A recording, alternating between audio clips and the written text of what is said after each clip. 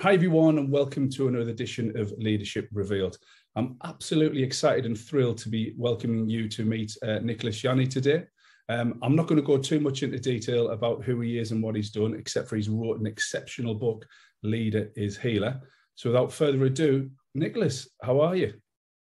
Great to be here, John Paul. Thank you very much. I'm good. Looking forward to our conversation. As am I. So Nicholas, for those that haven't met you across or read your book, can you just give us an introduction about you, your history? Because, you know, I've read your book, I've done a lot of research online, and you've got an exceptional past in terms of being an educator and a teacher and now a successful author. Right. Thank you. Well, I mean, very briefly, I was brought up in an artistic family. My father was a filmmaker, made a lot of famous films. So I went into the theatre. You can't follow a famous father. And 20 years or so, I was a theatre director and teacher. But I was really focused on, it was kind of almost research, really. I was focused on what was the optimum state the actor could get into. A bit like in sports, they speak of the zone. So I really researched that for 20 years, because when an actor would enter that kind of zone, it was incredible. Just like you witness a musician in that, they become almost like a channel. Mm-hmm. And then, not in a way I planned or expected, and I won't go into the whole story of how, but a small group of us started working with senior executives. And we gradually learned how to do it. And we actually created a very unique methodology at that point where we used Shakespeare stories. We created a brand called Mythodrama, which is quite well known now. And we left the theatre in 2001 and created the consultancy and grew very fast. And then about 5-6 years ago, I left and just to focus on my own work, which has been based on deep presence and now kind of goes to a new place with Leader as Healer. And I work with, you know, generally very senior executives. I do one-to-one coaching. I work with top teams. I'm just about to lead a retreat this week with a group of lawyers, actually, from all over Europe in a program called Leader as Healer. So I think that's very interesting how times are changing. Mm-hmm. They're completely ready to do that. And I teach at two of the top business schools, the IMD in Switzerland and Oxford University Saïd Business School. And I love those because I have leaders from all over the world. Mm-hmm. Yeah, fantastic. Can you give us a little bit of a premise about Leader is Healer? Because I've read it and we've had a bit of a chat off screen, and the present thing is really, really important for executives today. Okay, sure. You know, so there's one thing I would say that I meet everywhere, actually even all over the world. And that's the fact that all the leaders I meet are operating from what I call a narrow bandwidth.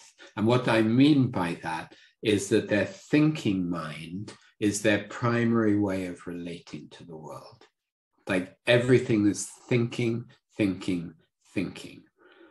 And our feeling, emotional self, our physical sensing self, our intuition, our capacity to rest in what I would call more transpersonal space is all relegated. It's kind of put to the outer fringe. And we've normalized that. The problem is we've normalized that, so we don't question it. And yet it's completely dysfunctional, particularly as we get more and more complex and more challenging. We want to manage everything through our thinking. Einstein asked a very crucial question. He said, is your thinking your master or your servant?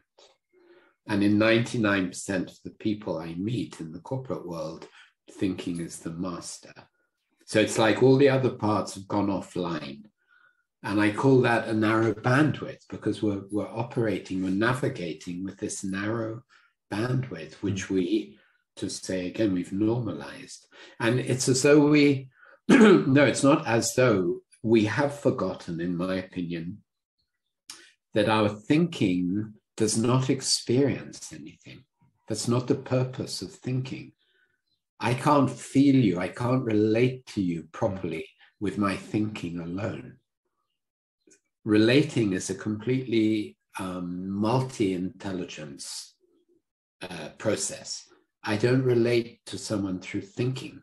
We think about each other. We think about ideas, wonderful. But relating, presence, my definition of presence is I'm here and I'm available. Mm-hmm.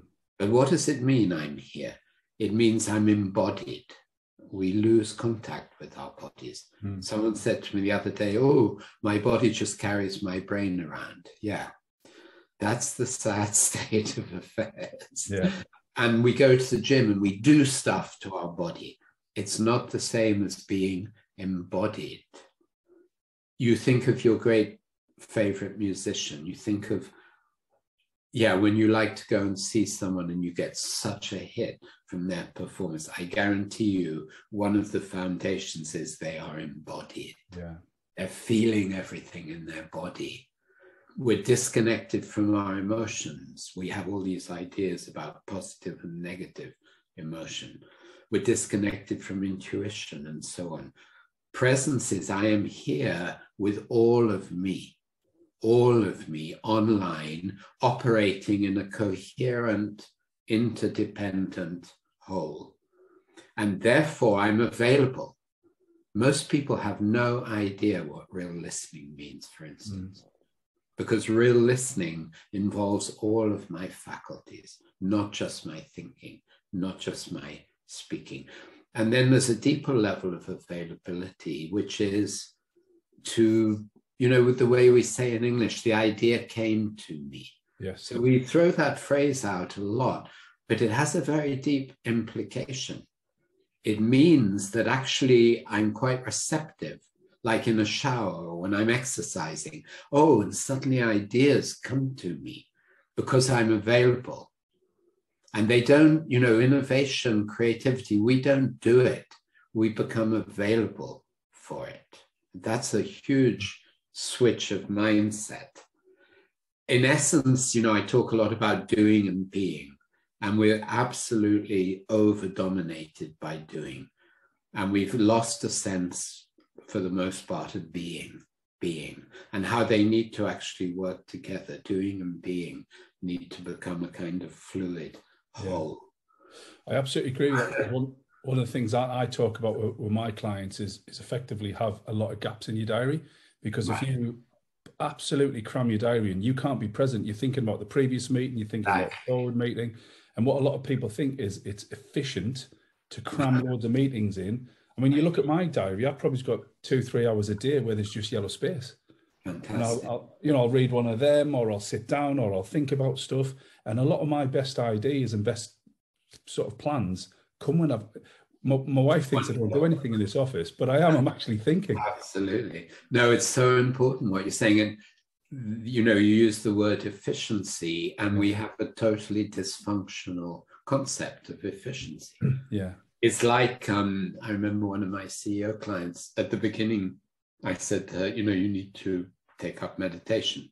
And she was like, no, listen, I have a child. I haven't got time.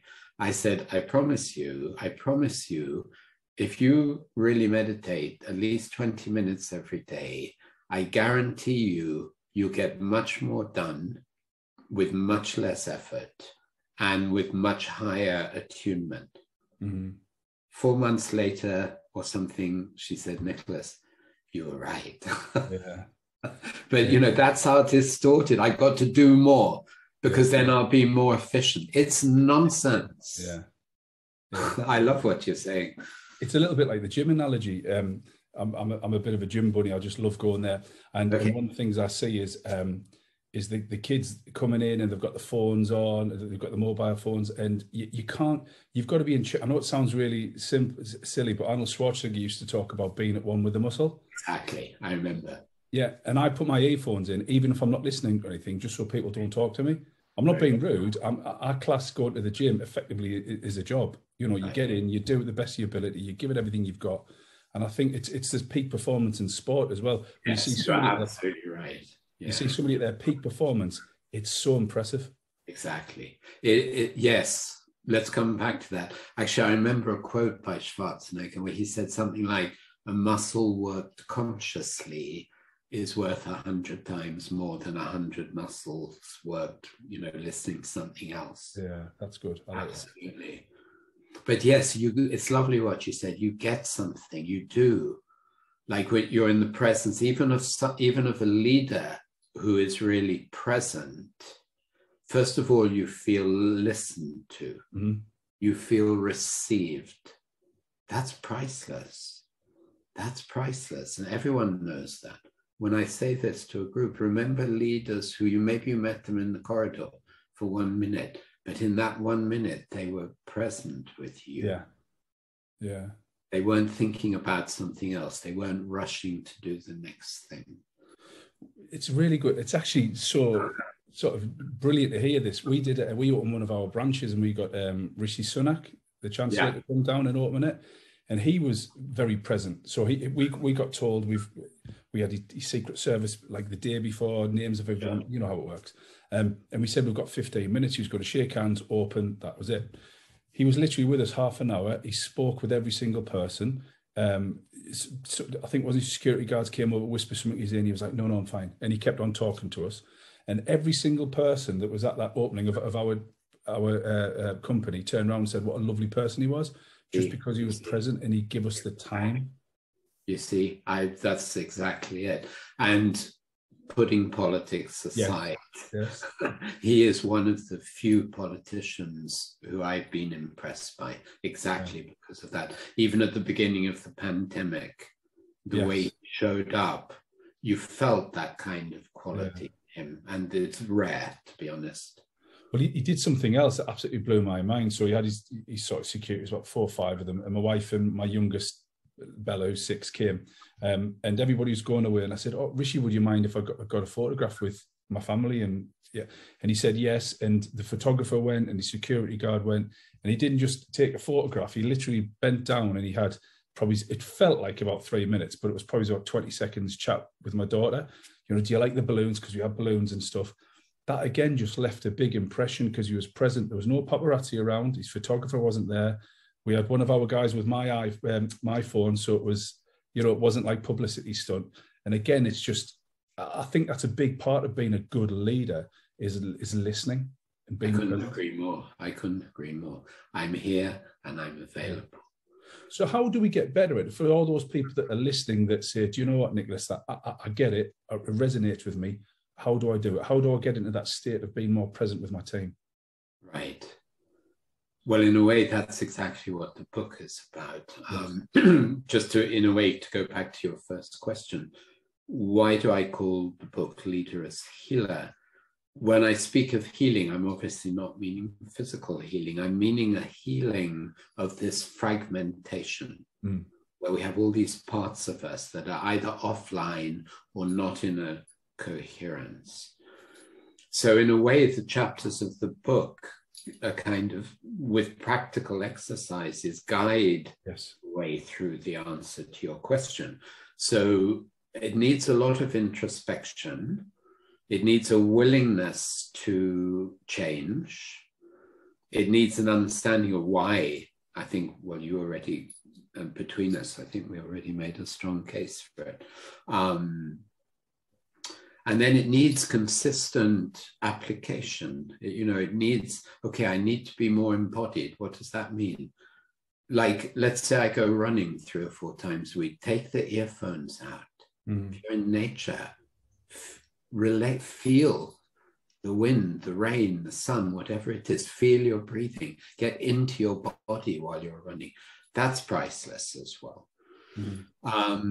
Do some emotional work. In this work that I do with leaders, it's often one of the most important parts of the work, because we are all carrying, let's say, unattended emotional scars.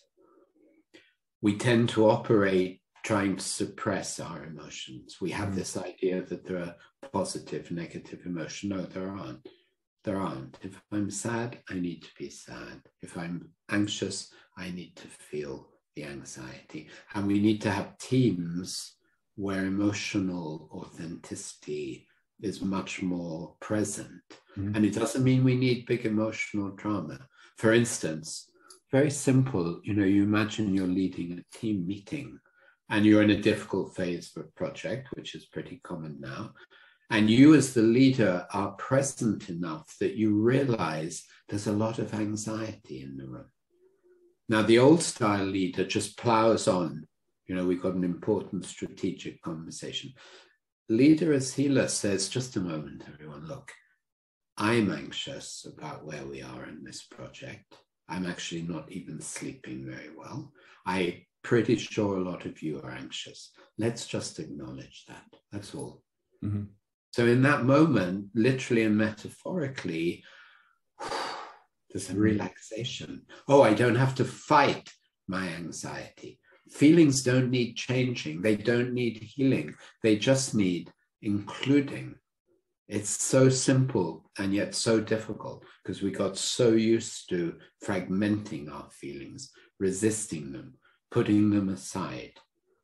So that's a big part of the work. Now, a leader who is able to do that means they're okay with their own emotions.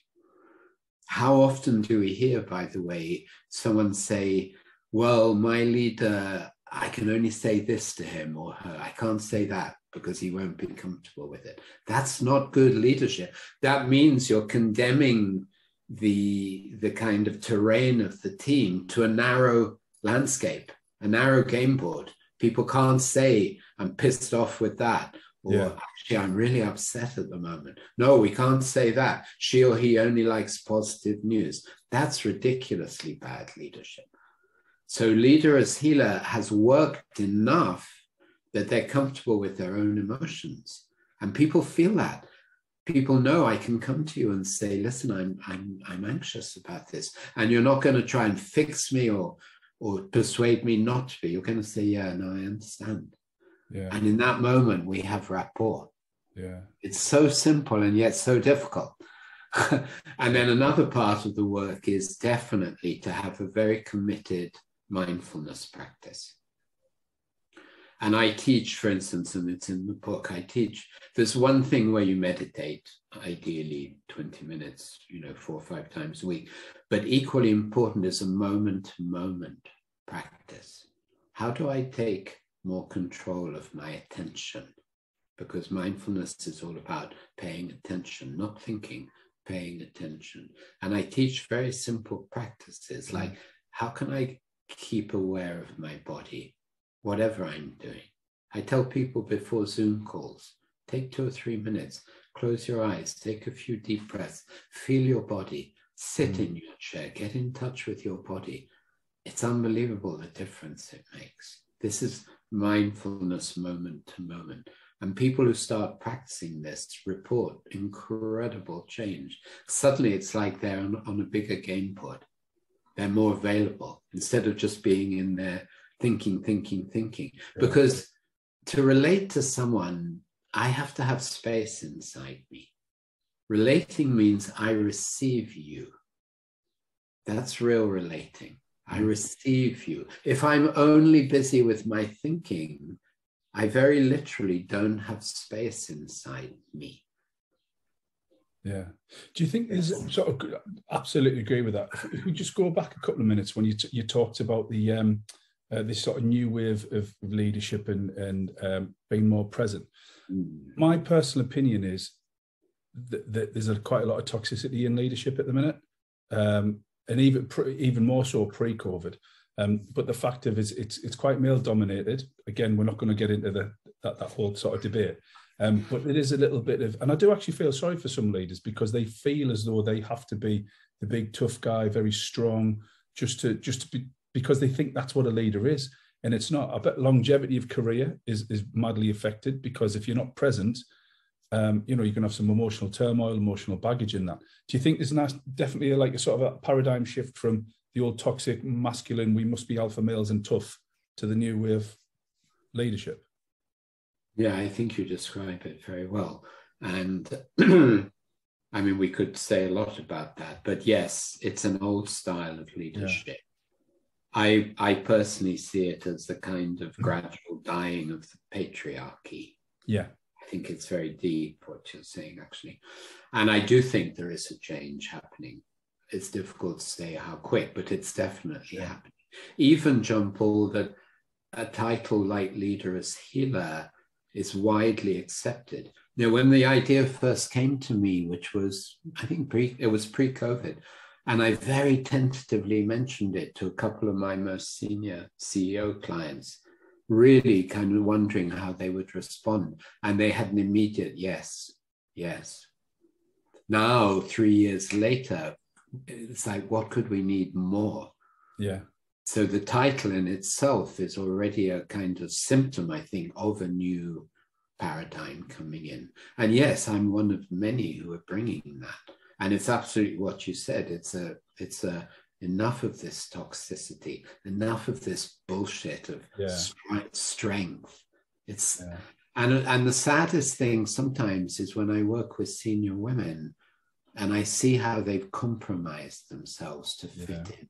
And I speak, whenever I'm with a group, there's a point where I speak so strongly to the men. Yeah. You need to understand what we are doing to women. Yeah, I agree. My MD who runs the business for me is a woman. She's absolutely brilliant. She's, you know, the best manager of people I've ever come across.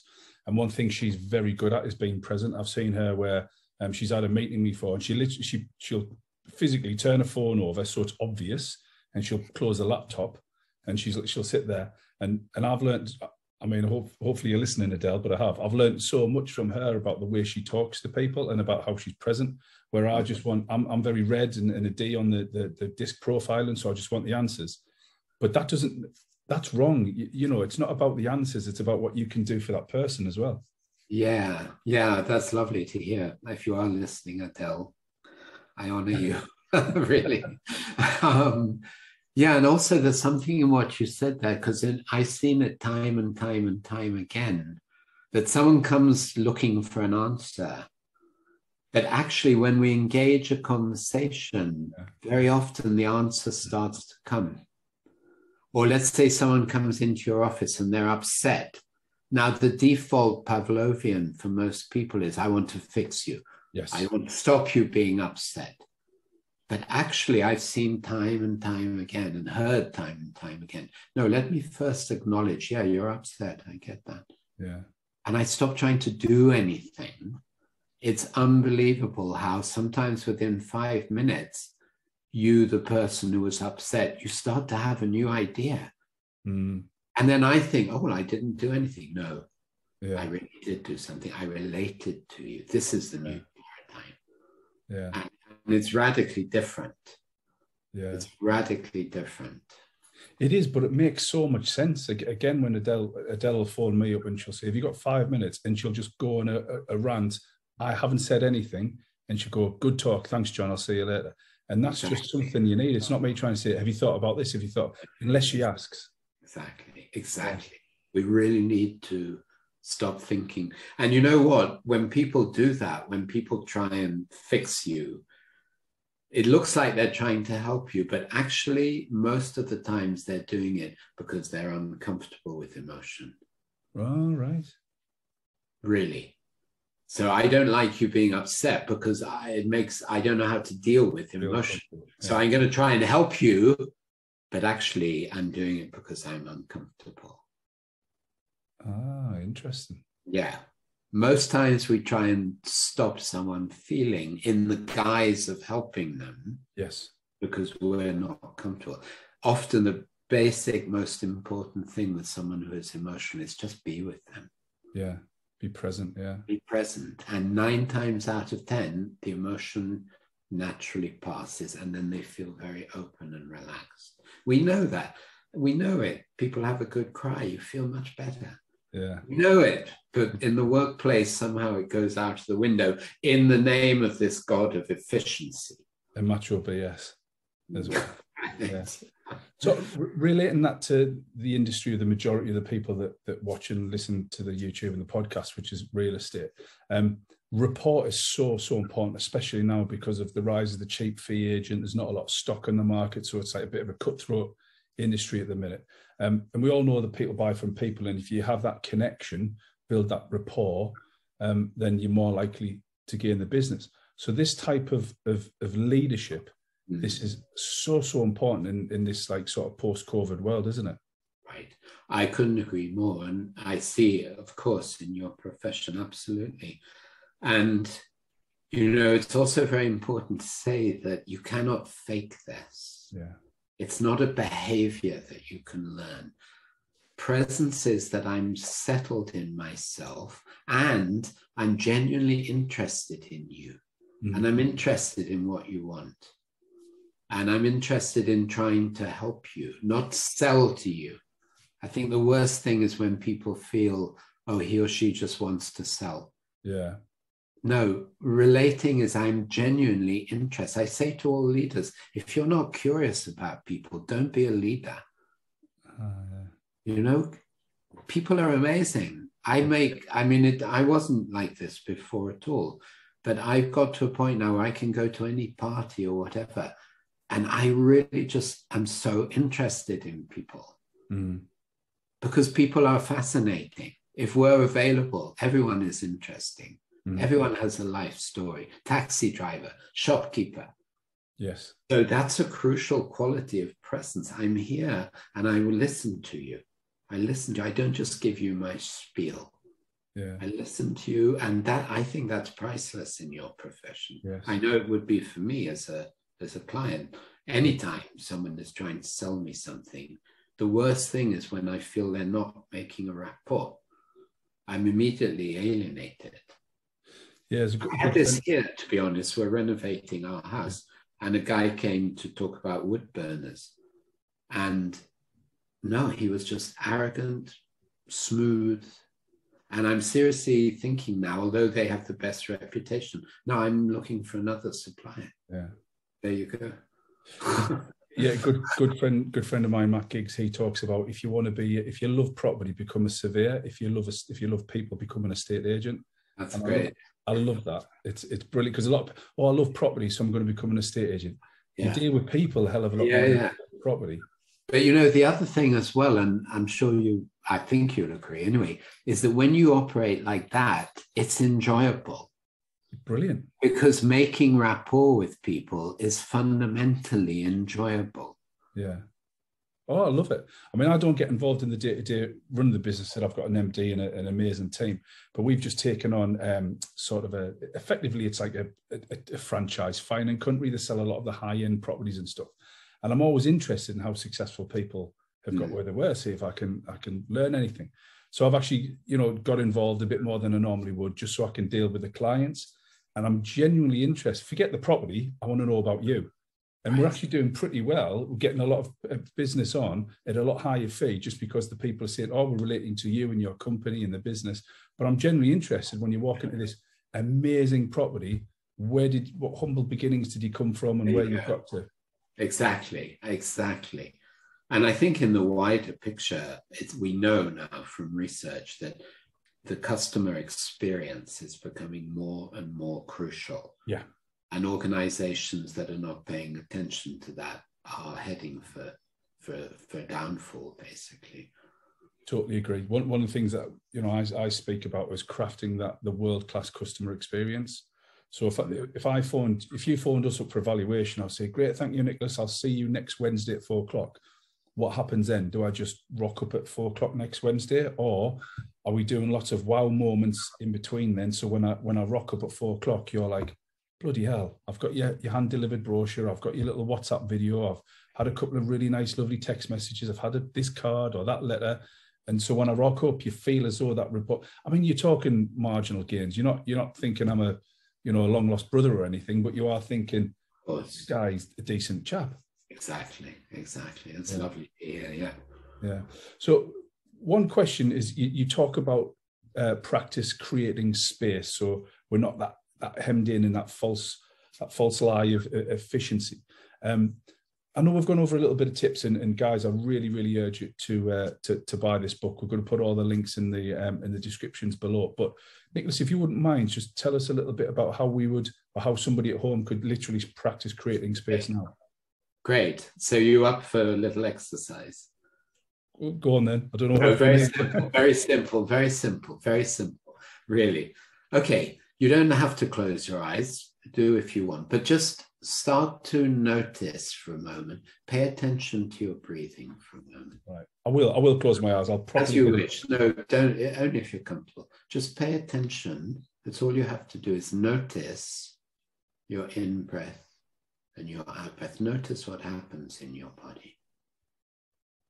Like you're curious to discover, all of these sensations happen.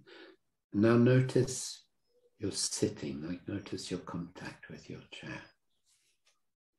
Yeah. And then with your breathing, just let your out breath be a bit longer. Yeah, so as you breathe out, yeah, good. You drop down. I have a feeling that you kind of drop down inside. And imagine now that as you do this, you're on what I call a backward circle. So instead of going out to meet the world like that, you're actually coming back and you're going down. Just drop into that for a moment. Right. And the out breath is very important because we contract the out breath. Good. And you just feel a settling in your soul. Very good. That's it. That's it. Now you keep that even as you open your eyes. Exactly. You choose, okay, let me stay aware of the sense of back and down. Backward circle, I call it. And people who practice this, it's unbelievable. It makes an extraordinary difference. And my invitation to people is go through the day remembering this. Yeah. So make it a new habit. Yeah. Make it a new habit.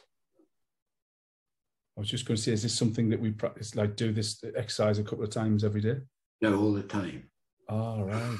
It's the idea. Just whenever you get that space. All the time. No, in the middle of whatever you're doing. Oh, right. It's installing a very powerful habit of presence. Yeah. And by the way, just to be very scientific for a moment, even in those 2 minutes, if you were wired up and your brainwave frequency was being measured, it changed in those 2 minutes. Really? Measurably. Now that's interesting. And that's important for people. I need proof. Okay. There's your proof. Measurably changes. Do you feel different even a little bit? Honestly, totally different. I mean, you guys can't hear it, but my dog's yapping out there and I couldn't hear it when I was doing it. Right. So that has to be the being present. Right. You see? So that's an incredibly powerful practice and very simple. Yeah. And I know I just started working with a senior VP and I gave him this practice in our first session. And he came back a week later and he said, no, it's incredible, the difference it's making. Yeah. So the only additional thing to say is to you or anyone who's listening, find a way of reminding yourself. Yeah, just like a post-it note. Whether it's an app on your phone that says, breathe, or you have something in your pocket, whatever it is, make it so it becomes a habit.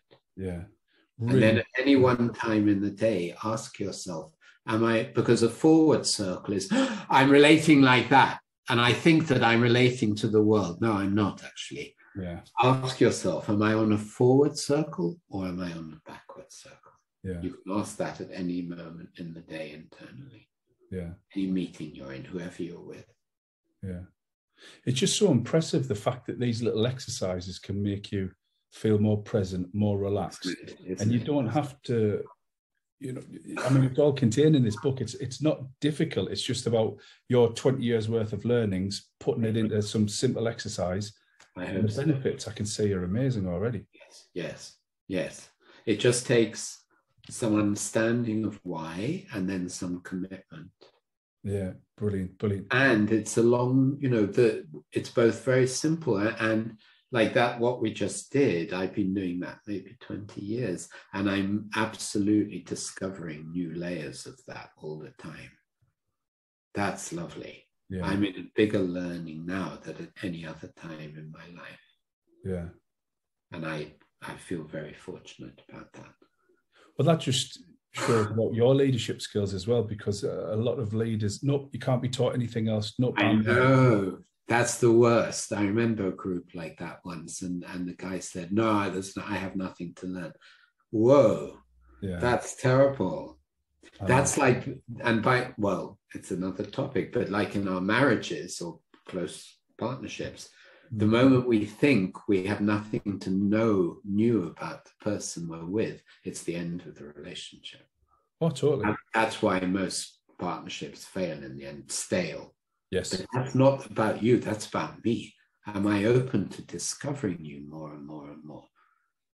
Well, the way I read it, I read it a fair few years ago now, because of cell reproduction, we are literally a new person every 7-8 years.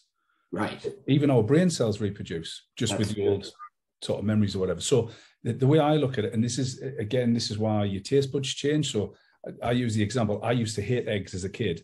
Now, poached eggs, scrambled eggs, I love them. And if we're changing as a new person, but we've still got that old way of thinking, old habits, there's going to be a disconnect. Yeah, and I would say even more strongly, actually, that the more we are present, the more every day is a fresh experience. Yes. So if I get to the end of the day and nothing has been really fresh or new, I need to look at, so I wasn't present. And if two people are present, let's say in a marriage, then each day it's like, what did you experience today? It's fresh. Yeah. It's fresh. Presence is I'm fresh. And I meet someone and I feel I'm discovering them, even if I already know them. No, how are you today? Yeah. It's fresh. How are we as a team today? How are we really? How are we really? That's presence. And that's when teams move into higher performance. I'm not just telling you some kind of story. No, let's see how we really are. Yeah. I bet the buy-in from your colleagues is immense when you literally sit down and you say, shut the laptop, turn the phone, I'm yours. Right. I understand your pain. I've acknowledged your pain. How can I help? What you're looking for from me? Right, let's do this together. And especially now with COVID, with people leaving toxic environments and toxic workplaces, it's a retention tool as well as a recruitment tool. Well, we know there's this, I only heard it recently, the Great Resignation. You heard that term? No, I haven't actually. No, I was new to it, and apparently it's very well known. In the last year, there have been more people leaving jobs than ever before. It's got such that it's got a name. It's called the Great Resignation. And if you Google it, you'll see all the statistics. Yeah. So exactly. I just wrote that down, actually. I'm going to get Yeah. I had, for some reason, I hadn't noticed it. Someone told me about it recently. So you don't know that? Yeah. Wow. Okay. Yeah. The Great Resignation, which is very healthy in a way. Yeah. People leaving, even if it's comfortable where they are. No, it's toxic. Yes. I don't want this anymore. Yeah. We're finding we're in a lot of flux at the moment. Oh, and that's the other thing I would say about the book. I do believe that as things get more and more unstable, also with the war that's so horrendous, but the effect, we need inner tools to navigate that give us an inner sense of being and presence. Because if we're relying on the outside for inner stability, we're really in trouble, because the outside is crumbling more and more. Yeah. No, I agree. It's almost, you've got to look after your own house. Exactly. And try not to worry about externally. But we have to. We can't not. It's everywhere we look, and it's horrendous. And I totally agree with you. But yeah, in order to build up what we've currently got, we have to have that presence and that mindfulness and look internally. Totally agree with that. Exactly. Nicholas, can I just say, this has been absolutely amazing. I've genuinely loved listening to it. If people want to get in touch with you, are we okay to put all your social media handles? Yes, I have like on LinkedIn, I have a newsletter. My website has a lot of information, of course. Yeah, I also really enjoyed our rapport. Yeah. So thank you, John Paul. Oh, excellent. So guys, strongly, if you haven't got this book, you know, you're absolutely crazy. You've got to get Leader as a Healer. It's going to make you a better CEO. It's going to, if you can pass this on to your team as well, just imagine how truly efficient and how effective you're going to be as a leader, not just cramming it all into our diaries. So Nicholas, once again, on behalf of everybody at Leadership Revealed, I just want to say thank you very much, and thank you for joining us. Thank you very much indeed. All the best. Thank you.